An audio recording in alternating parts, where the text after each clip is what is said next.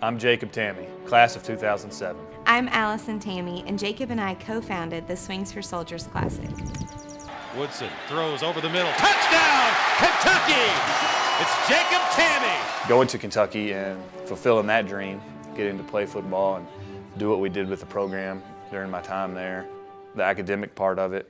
I felt like I've always been a part of that community, and so we still feel like a part of that community. And so UK, Central Kentucky, Lexington, Danville, and even the whole state, it's home for us, and we want to be able to make an impact on it because we love it here. You know, this is our place, and so we want to do whatever we can to make an impact. We try to get involved with a lot of different things, and obviously the one big thing we put our own energy into is Swings for Soldiers, helping raise money for homes for our troops.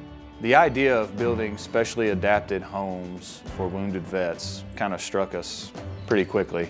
I believe that someone goes overseas fighting for our country, regardless of politics, regardless of all of that, if they're over there fighting on our behalf and they suffer a life-changing injury, we want to give them a life-changing positive event.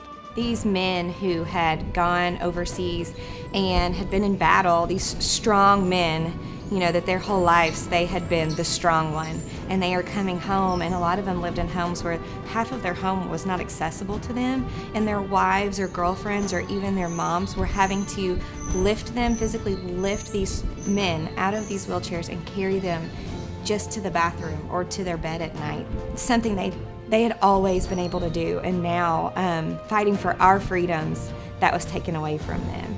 Probably the coolest thing is the house is a mechanism, right? I mean, it's to regain that independence, to be able to be a dad, be a father again in your own home, and it's a mechanism to bigger things. Homes for Our Troops says building homes, rebuilding lives, and so the neatest thing is to see these guys transition back into the workforce and all of those sorts of things that come with regaining independence and all of those sorts of things after all the battles that they have been in and are still going through. So it's been awesome to see our event and the people that support our event, their relationship with these guys and their families, and it's just been really cool. The golfers that come every year for Swings for Soldiers, they get to interact with the veterans too. Everyone who meets the veterans, who comes to the event, they just want to be involved, and I don't think it's anything that specifically that we've done, it's just the camaraderie and the feeling of the event that people love the mission. Once you see what it is and what the money's going towards, you just are you're drawn to it.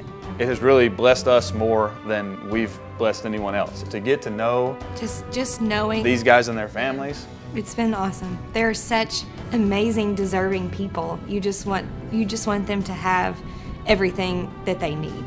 I just feel like to whom much is given, much is expected, and there's a lot of opportunity to do good for others in the world.